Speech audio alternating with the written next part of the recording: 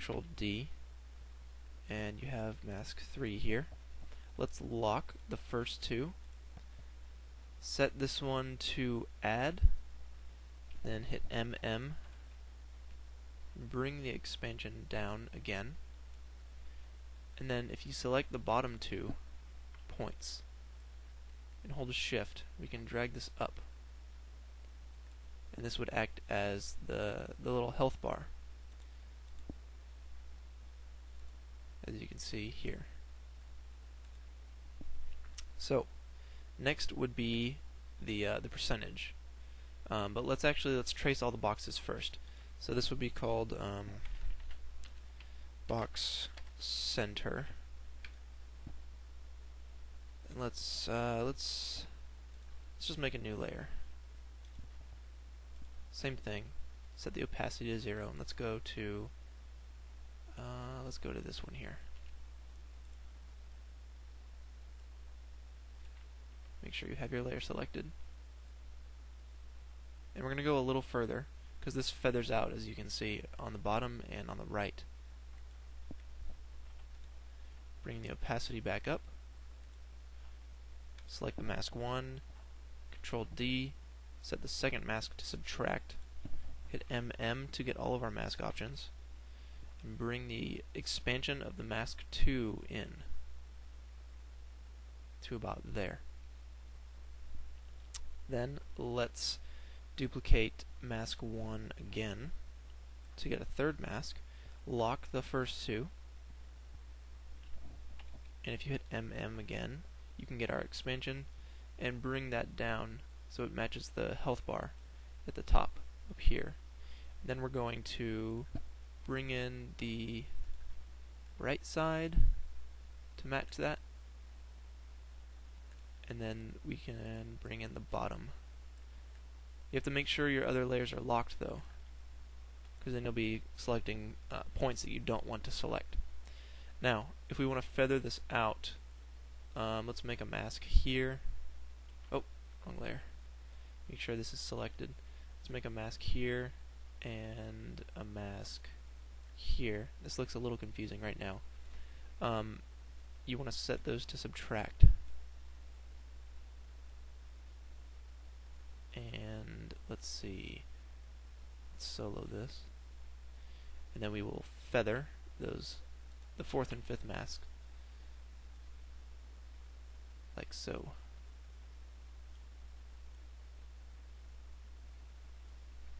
And then I'll get you the faded effect you guys are going for. So next, let's make this little triangle piece. All you have to do is select this, get your pen tool, and just make 3 little clicks. Well, 4 clicks, but. And I think that's it for that one. Yep.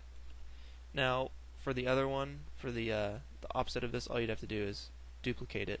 We can call this left box. Control D to duplicate. Call it right box, hit S for the scale, uncheck this link button here, and let's go to our X and set it to -100, then link it again. It should be over here. So we would have our right box, our left box here. Now the top box is pretty much the same thing. Once again, you can right click down here and go to new, not new light, new solid. Set the opacity to 0. Get your rectangle tool, go a little further because we're going to feather it out, remember? Duplicate the first mask, set the second mask to subtract, bring the opacity back up, hit MM to get all of our mask options, and bring that down. Then let's duplicate our mask 1 to get a third mask, lock the first 2, hit MM for that layer to get the expansion, bring it down so it matches the little health bar there, and then take the bottom 2 points, hold Shift, and drag it up. just like that. Now select this, get a rectangle tool again, and basically you're looking at this line right here. So this is the line that's going to cut it off. Set it to subtract. So you cut it off right there. If we solo this, you can see it a little better. And then for the fourth mask, we will feather that. And that'll give us the that fading off effect. You can unlock these. So basically, those are the 4 main boxes. We'll set this to top box. Now, if you look closely, you can kind of see that there's like this faded black box inside of these boxes, and that's really easy to achieve. All you have to do is just layer new solid, make it a black solid, and then use our rectangle tool again. Let's set the opacity down. Let's see, we'll do our top box. Select the black solid, select your rectangle tool, mask it out like this. You can set our opacity back up,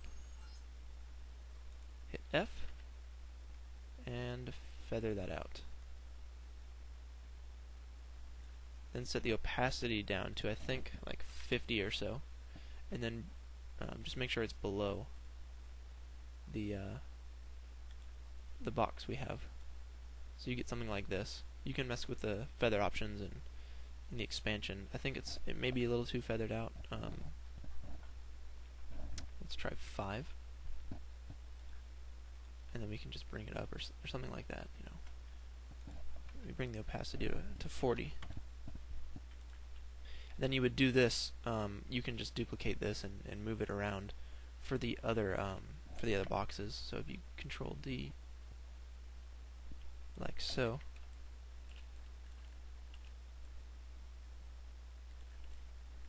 and then one more for the middle. Once again, just make sure that these are below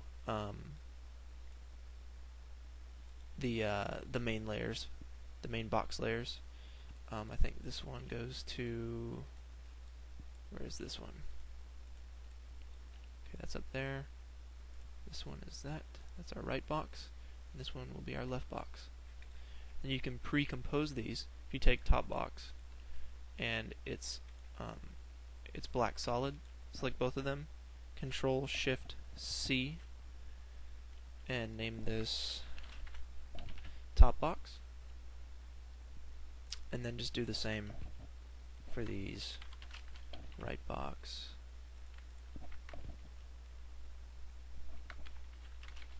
left box, and center box.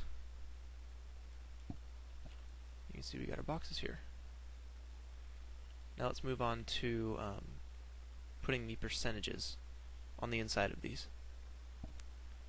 Alright, so if you guys go to Google and type in Fallout 3 font, you can get this second link here. And once you're there, you click this link here, and then you can download the Fallout 3 font. And I will provide this link to this page in the description of the tutorial, just in case you can't get here. But let's start filling in these boxes with percentages. If we select our text tool, and let's do, I don't know, 84%. And we will scale this down, but first off, you want to select your text here and just make sure everything is default over here. This is 100, this is 100, these are 0, and other than that, you're fine. So let's click in between the percentage and this last number and move this just a little bit because it's a little too close. And we take this and we'll scale it down a little more than halfway, halfway the size of the last number here. So we take our text here and we scale it down like so and bring it about here. We can start duplicating our text and moving it around to these other boxes. Now one thing I probably should have done before I duplicated these is change the color, because they do need to be this green color here. So let's just do that really quick. You can use the color selector to do it quickly, like so.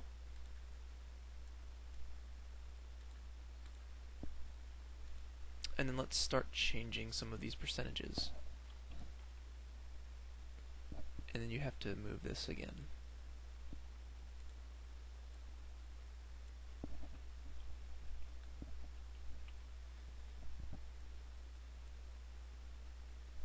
And one more. Let's see, let's change this one to like 12 or something, because that's going to be the head. So there you go. Now let's take our percentages here and drag them into the appropriate compositions. So if you do Control X to cut and go into our top box comp, just paste it in there, and we'll basically just do that for the rest of these. Center, and that is our right, and finally the left.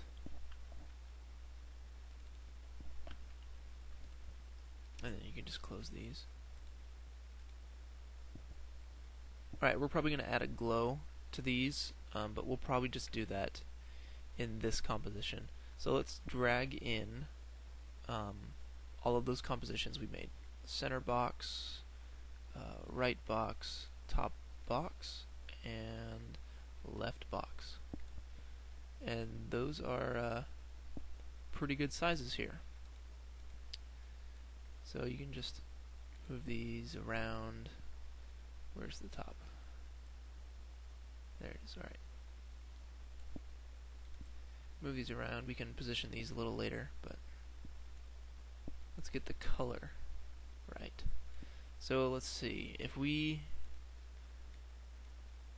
duplicate this and set it to add, and then we take the bottom layer and we apply a fast blur to it, it'll give us kind of a glowy look here. We may even set this to screen because it's a little bright. I set this to like 10 or so, and that looks pretty good. I mean, you can set it to add because it looks kind of cool. But for this tutorial, I'll just set it to screen, because I think screen looks the best right now. And basically just do that for the other layers. So we can apply this fast blur to the bottom layers here, and then set all of these, the top layers, to screen.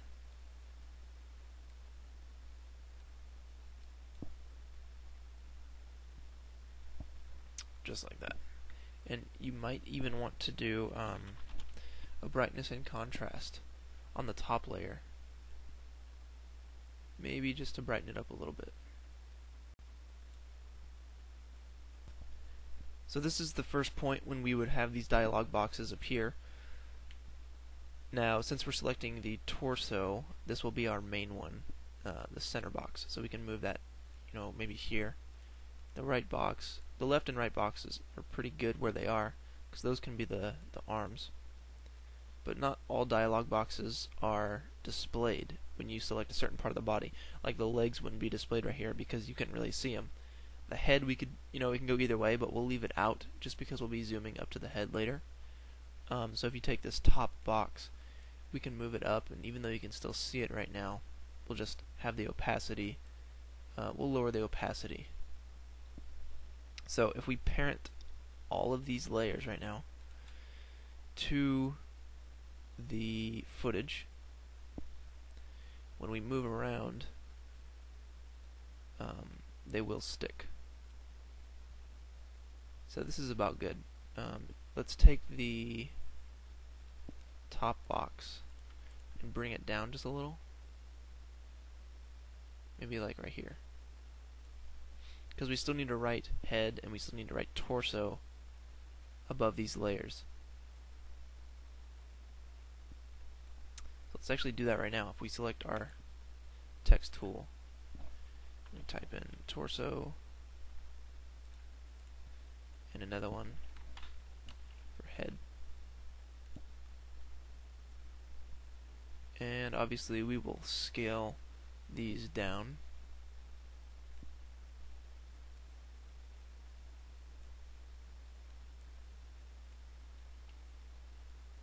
Make sure they're centered. Maybe 33.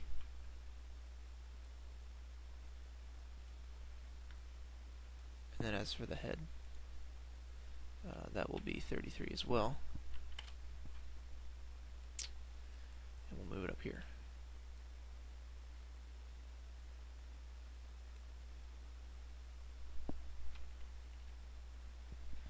And we're going to do the same thing with these. We're going to duplicate them and blur the bottom layer with a fast blur, because fast blur always renders faster than everything else. And they all pretty much look the same, so I use fast blur all the time. And we'll put that on the bottom layer for the head text. And set both of those to screen. Yeah, and that's good. So let's take all 4 of these text layers and parent them to the footage as well, just like everything else. And then we'll fade the opacity in and out when we start animating all this stuff. Alright, so let's start animating our sequence here. I have this file, as you guys know, and I'm going to use it as kind of a template to guide me in animating. So we'll use this as a guide. But let's just take it layer by layer, because there's a lot of things we got to animate, and this can get kind of detailed and intricate, but we'll work it out. Okay, so we'll start at the freeze frame. We'll call that frame 0 is when we get the freeze frame. So if we go forward 2 frames from when it freeze frames, and you guys have your camera position already animated as well. So go forward 2 frames from the freeze frame, and we're going to turn on this outline we have here and the grid that covers the entire body. So if you select either the top or the bottom layer and then hold shift and hit the opposite, it'll select all of them. Now if you hit T, and we are going to set a keyframe for all these layers, and we will start it at 0. And let's actually bring this keyframe back just 1 frame, then bring it back up to 100. So if you go back and forth, I'm hitting the page up and page down keys to go back and forth like this. It goes from nothing, from 0% to 100%. Now if you go forward 1 more frame, let's make another keyframe, then go forward 2 frames, 1, 2, then set it to 0. Then go forward 1 more frame from there, and then set it back to 100. So it flashes on as we zoom in, fades out, and then it comes right back on. And this stays on until we zoom in. The grid actually does not flick back on, so we can delete this for the grid full layer. So we just have the outline as it zooms in. So now we need this piece of grid here, or this wipe or pan, to come down the body as we're zooming in. So let's go to about here, select our grid wipe, hit M, and we're going to animate the second mask. So we'll make a keyframe, go forward to not quite the end, but maybe 5 frames before the animation for the first camera move ends. And if you can't see your mask,